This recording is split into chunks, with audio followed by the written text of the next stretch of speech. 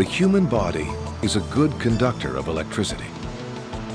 Voltages of any level can have an effect on you.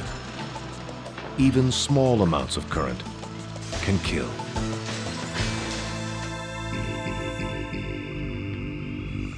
Electricity can cause death by contraction of chest muscles, causing suffocation.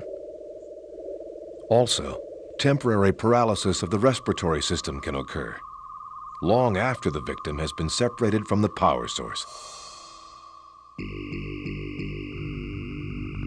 The heart can stop. Death results as vital organs are starved for oxygen. The heart, unable to recover, begins to die.